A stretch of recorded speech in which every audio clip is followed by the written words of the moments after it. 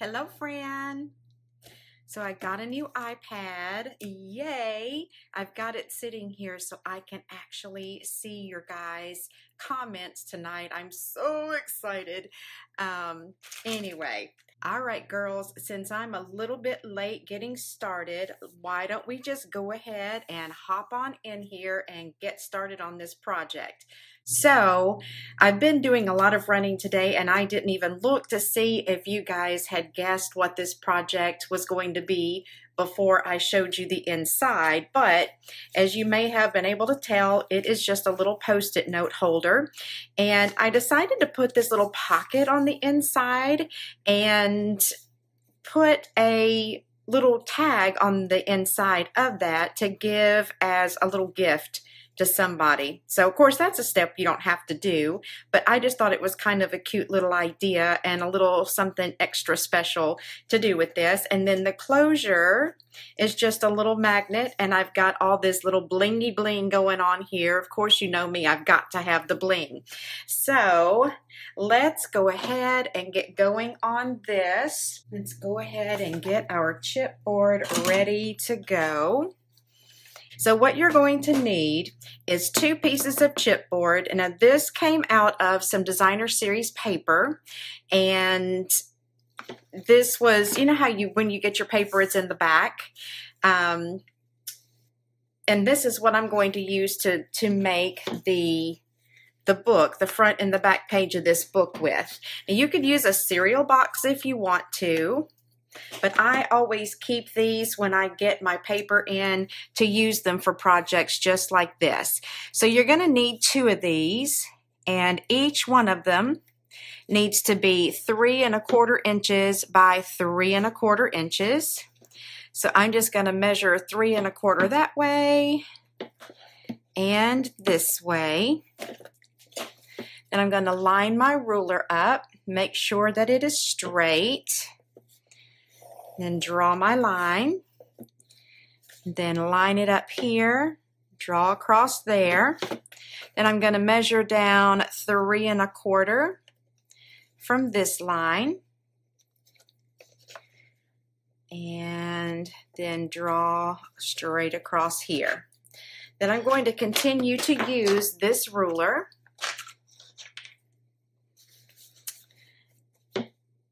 and just take my X-Acto knife and cut on my lines. Now this is pretty thick chipboard, so I'm going to run it down through there a few times, and then I'm using an additional piece of chipboard underneath it so that I don't cut my surface. All right, so those are both cut, and then I'll just cut this way. So this is pretty easy to cut with an X-Acto knife and a ruler. Just be careful, because you know an X-Acto knife is pretty darn sharp, and I'd hate for you to lose a thumb.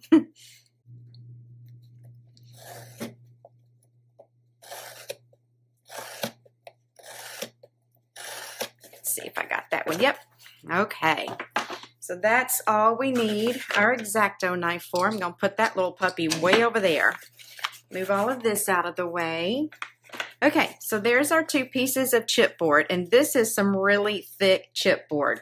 Now, for the rest of it, I've got, of course, I'm going to be using the new paper. This is the Love What You Do or Share What You Love. I'm saying it wrong. Share What You Love designer series paper, specialty designer series paper. I've got 2 pieces. One of them is, it should be 8 1/4 by 4 1/4. When I was typing up my directions, I think I typed a 7 instead of an 8. So 8 1/4 by 4 1/4. I have a piece of old olive. It's 3 by 3. And then I've got a piece of berry burst, 7 by 3 1/8.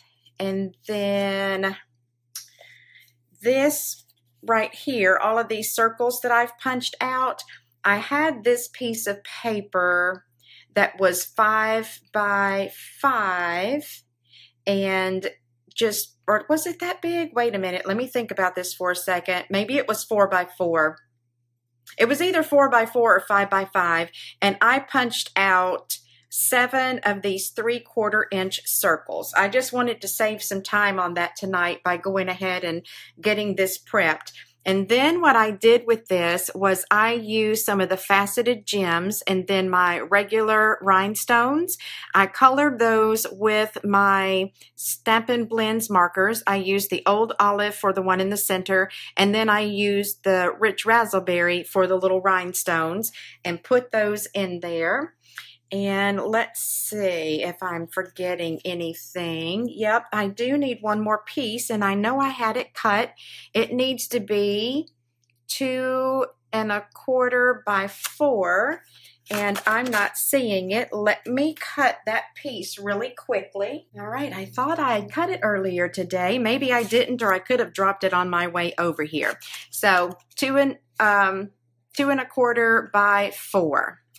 All right. I'm going to set all of this to the side for just a second. Now let me show you how to prep this piece of paper. I'm going to turn it so that the inside is facing me. So mark 1/2 inch on all 4 sides.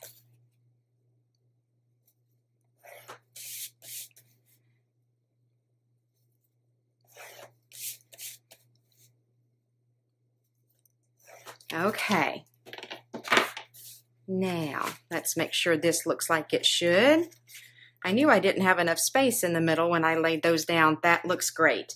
Alrighty, so I'm going to take some glue. I'm out of my Tombow, so I'm just going to use this right here.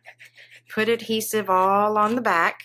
Then what I'm going to do is line this up with this score line and the top and the bottom score line. Get that pushed into place really well. Okay, I'm going to flip that over and grab my bone folder. I like to take my bone folder and just rub that across the back side of the paper and kind of smush that glue around. Okay. Make sure I've still got everything straight. Then I like to put my ruler down, take my bone folder, and just run that along each side of my chipboard. And that way the paper is going to bend better around the edges when you get ready to do this next step. I'm going to go ahead and do these as well. You don't have to, but I just find it a little bit easier. Fold it like this on all 4 corners. Kind of get that paper accustomed to the direction that I'm going to want it to go. Now, the next thing that we're going to do is we're going to be cutting at an angle right across here. But from this little corner point right here, you want to leave around 1/8 inch space there. So my ruler right here has 1/8 inch measurement right there. So I'm going to lay this down, and I'm going to lay it at a 45-degree angle. I'm going to line the corner of my chipboard up right there with that 1/8 inch on my ruler. And I'm just going to go around on all 4 sides. And I am not measuring an exact 45-degree angle. I'm really just kind of eyeballing it. So if you have a ruler that will do a perfect 45, go for it. I just don't have one. Then I'm going to take my scissors and cut all of those. And if you've never made anything like this before using chipboard, I will explain to you shortly why we're cutting that so that you have that 1/8 inch overhang right there. Make sure you can see that. I think you can. All right, so what I like to do now is, since this is a pretty thick cardstock, rather than use liquid glue and have to try to hold it into place, I like to use some tear and tape or a really strong dry adhesive like this.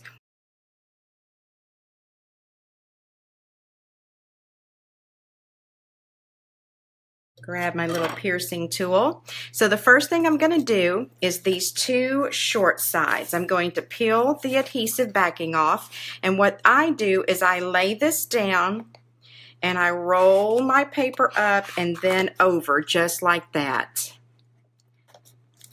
Yes, I do too, Kathy. I don't do projects like this a whole lot just because they are more time consuming, and I know that a lot of times people want quick and simple. So I don't do these kind of projects filmed or live very often at all. Again, I'm going to roll that over, push it down, and take my bone folder, just run it right there against that edge. Now here is the reason that we are leaving that little bitty piece of paper, that little 1/8 of an inch, is because if you cut that right up next to that corner of your chipboard, then when you do this step and fold in these sides, you're going to see that chipboard right there. So what I'm doing right now is I'm just taking my bone folder and I'm kind of like pushing and rolling that corner in right around the edge right there so that it won't like have a real sharp point sticking out when I fold this other side in.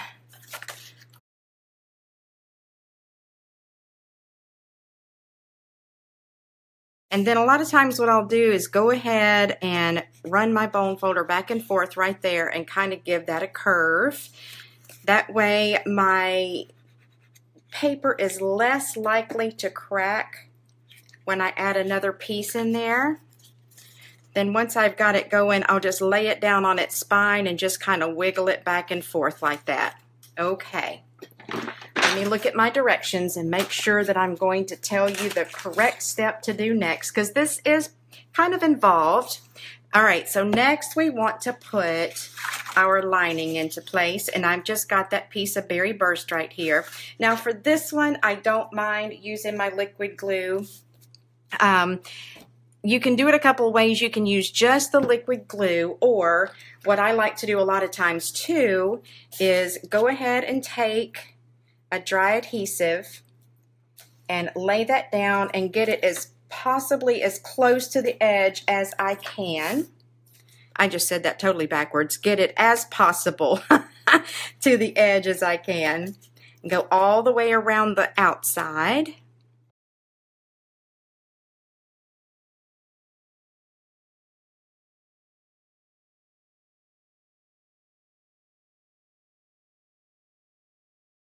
Lay this down flat. Get that on top. Make sure that I have it centered and even. Give that a good press. Run my bone folder over it to get that liquid glue smushed down in there. Then I'll take my finger and push that down on the inside.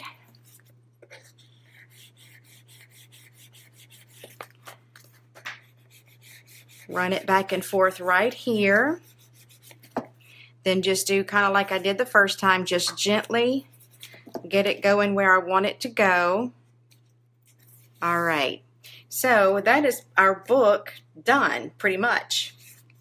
All right, so next step is, let me think, what do we want to do next? Let's go ahead and make the pocket for the inside. All right, I have my trimmer here, so let's just go ahead and use that to do our scoring with, and thank you for those thumbs up if that was for me. So I'm going to take my piece of berry burst. I'm going to score it on 3 sides at 1/2 inch. So 1 on the long side and 2 on the short side, or 1 on each of the short sides. So leave 1 long side undone and then score on both of the short sides and the other long side. Now I want to make sure that this looks like it's going to fit. Yeah, that's going to work. Okay, so kind of like we did before, I'm going to take my scissors and just cut diagonally, but I'm going to go right across where those score lines intersect with each other on this one. And fold and burnish all of those. I'm going to show you a way to put this together so that there's not these little tabs in the way of sliding any notes or papers or whatnot in and out. Now, this next step I like doing just because I like the way it looks And if you have like those little bitty Post-it notes, they're like 1.5 inches by something, 2 or whatever. If they were slid down in the side of this pocket, you may never know they were there. So I like to use my 2-inch circle punch to put a little cutout in there and make it easier to see. So this is 3 inches wide. I'm going to mark at 1.5 inches. And I think I'm going to mark down at 5/8 of an inch. And this is just to give me an idea of where to punch. Okay, it looks like I've got that pretty well centered. Yep, that doesn't look bad at all. Now, what you'll want to do next is put your adhesive on the inside, but on the outside edges of those little tabs. Then lay your designer series paper down in there, and I'm going to get this even with this score line down here. Now it's cut a little bit shy of reaching these 2 score lines here, so I'm just going to make sure that I have an even measurement between this edge and this score line, this edge and this score line. So then we're going to fold these over on the back. And then what that's going to do is you can use this pocket and slide things in and out, and these little pieces right here are not going to be in the way to catch anything as you're trying to get that slid in and out of that pocket. Then I'm just going to put some liquid glue on the back here and stick that right here on the left-hand side. And so there is your pocket done. Okay, so I've got these Post-it notes right here, which I bought forever ago. And it goes really well with this theme because they're polka dot and it's got pink and it's got black. But I bought these today and I considered using those. So let me just see if I like the way either of these look. That's going to be way too bright. And actually, I don't really like that either. It would be okay, but I think I like this square one better with this paper. I'm going to grab my fast fuse, and where the adhesive is on the top of my Post-it note, that's where I'm going to put my fast fuse. Then just lay that down on this side. And then whenever you get to the very last page, you can just leave that in place, get another Post-it note pad, put adhesive on the back, and just stick it right on top of that piece that's left over. All right, so now I've got my old olive, and I've got a piece of Whisper White, and I'm going to be using my Stamparatus. I'm so excited that I have it. Okay, so let me look at my tag. And I don't know if y'all noticed this or not, but can you tell that in the center here it's a lighter green, and then around the outside edges it's a little bit darker green? I didn't know if y'all noticed that or not, but I'm going to show you how I did that. I need a sponge dauber, and if y'all could see my tabletop, you would understand why I don't know where the heck it is. All right, I'm going to grab one really quick. And here's an idea for you. Ooh, that's metal. It's sticking to this. I bought this little basket at Hobby Lobby. Thought it was adorable. And this is where I keep all of these sponges and my little daubers. Now I just got to figure out which one of these has my green on it. It's that one right there. So I'm going to be using Pear Pizzazz, Lemon Lime Twist, and am I using Berry Burst? No, I'm not using Berry Burst. I started to use that and then changed my mind. So what I've done here is I've got the I'm So Lucky to Have a Friend Like You mounted on this side of my Stamparatus plate. Got it popped into place. So I'm going to take my Lemon Lime Twist. Thank you, Fran. And I'm going to ink that up. Open my Pear Pizzazz, get some ink on that, and then I'm just going to dab around the outside edges, kind of in a circular motion. stamp that down, but it didn't stamp very well because I need to re-ink my ink pads. So I'm going to do this again, and I ended up doing this about 3 times, I think, today. Put some more ink, stamp it a second time. I think one more time will be it. Lemon lime twist and my pear pizzazz. Fabulous. Now, y'all may have your Stamparatus already and you may know to do this, but I'm going to pop this out, flip it around. Okay, so I'm going to do the exact same thing with this. I'm going to ink it up with my lemon lime twist, but this time instead of doing the top and the bottom, I'm just going to ink the bottom part of that and stamp that down. Yep, got to do it a second time.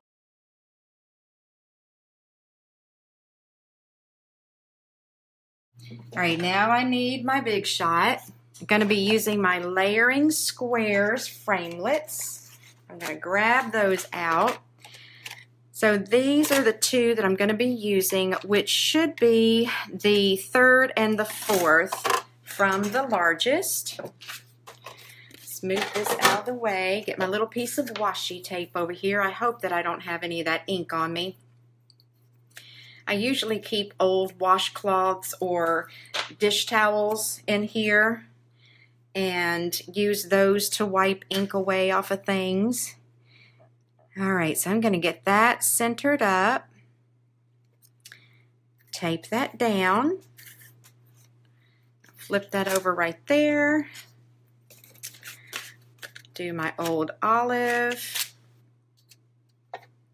Okay, so now I'm just going to run a couple strips of my fast fuse on the back of that. Pop that down there in the middle.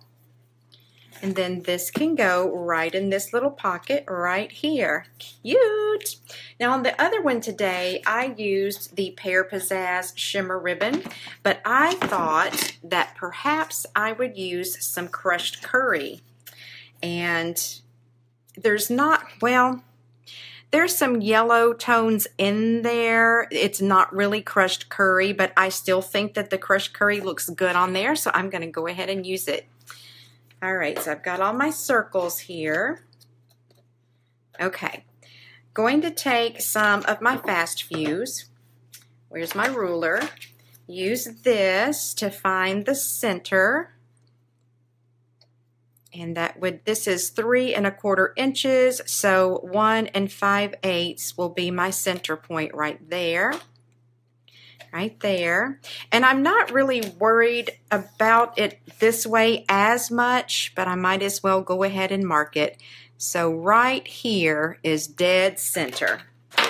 I'm just going to take my fast fuse and run a strip right here. Going to lay my ribbon down on top of it. Wrap that around the back, and this time I'm just going to kind of eyeball it since I pretty much know where that needs to go. Run some fuse across the back, and this just keeps the ribbon from flopping everywhere and having to worry about totally unwrapping it and then totally rewrapping it back around. Now what I'm going to do now is I'm going to close this, and I'm going to cut a piece, and I am going to cut it a little bit longer than what I know that I'm going to need it to be, because I'd much rather have a little too much ribbon and have to cut it off than it to be too short. So what I've done with all of these is I've taken 3 and 3 and glued them together, and then this is a single one right here. I'm going to, if I can find them, I'm just going to use my glue dots right now. I used the liquid glue earlier today, but of course, again, time. I want to make this quicker. So I put one of these circles right here just to cover up that raw edge. Now I'm going to grab my magnets, and I believe, if I'm not mistaken, I think I bought these off of Amazon. So I've got one, and I'm going to stick it down right in the center of that little dot. And I don't mind if it shows. If that's something that bothers you, you could always cover this up with another circle, but I want these magnets to be as strong as possible. Drop that one on top so that it actually holds my book closed, because if I weaken this magnet very much, then chances are it's not going to hold my book closed, because as you can see, until this book gets used a while, it wants to pop open. So that's why I'm doing it that way. So I've got the two sides of the magnet that want to attract to one another. Okay, so I'm going to lay this over here just like this. I don't want this to be too tight because I want it to have some give so it doesn't pull loose. All right, going to glue dot again, but definitely use liquid glue instead of a glue dot because I think it'll hold better for you. So I'm just going to put 2 or 3 down here to make sure my ribbon stays where I want it to stay. Oops, come on, glue dot, get down there. Okay, there we go. All right, so I'm going to close my book, wrap my ribbon, just making sure that I'm not pulling it too awful tight. Then I'm going to fold this back and just trim that off a little bit. See, it's trying to pull a little bit, but once this book kind of gets broke in, I think it'll be fine. All right, I'm going to go ahead and use some liquid glue now and stick my blingy piece on top. Then you're going to want to let that sit for a little while and get set up really, really well. And I even took one of my clear acrylic blocks and laid it on top and made sure that that glue grabbed a hold. So while that's drying, we'll take another look at this one. And my glue dot came off of my magnet. So there we are. I just kept it really simple. I started to decorate the outside. Hey Glenda, I am so glad you're here, darling. I decided not to decorate the outside. I wanted to keep it as simple as possible. And that's why I just went with this pretty little blingy flower on the outside. And this one I did the smaller rhinestones. This one I did the next size up. Hey Pam! So there is our Post-it note. And I took my note out of this one. There it is. So I just think this is kind of neat. And I like to keep Post-it notes in my purse so that if I have to write down a little tidbit of information, or if I need to go to the grocery store and I just need to jot down a couple of things to remember to pick up, I can just grab that and put it in my notepad. I just wanted to share this Post-it note with you ladies tonight. I hope that you enjoyed it. Glad that y'all were here tonight. Thank you so much for joining me. I love you all, and I will talk to y'all later. See ya. Bye.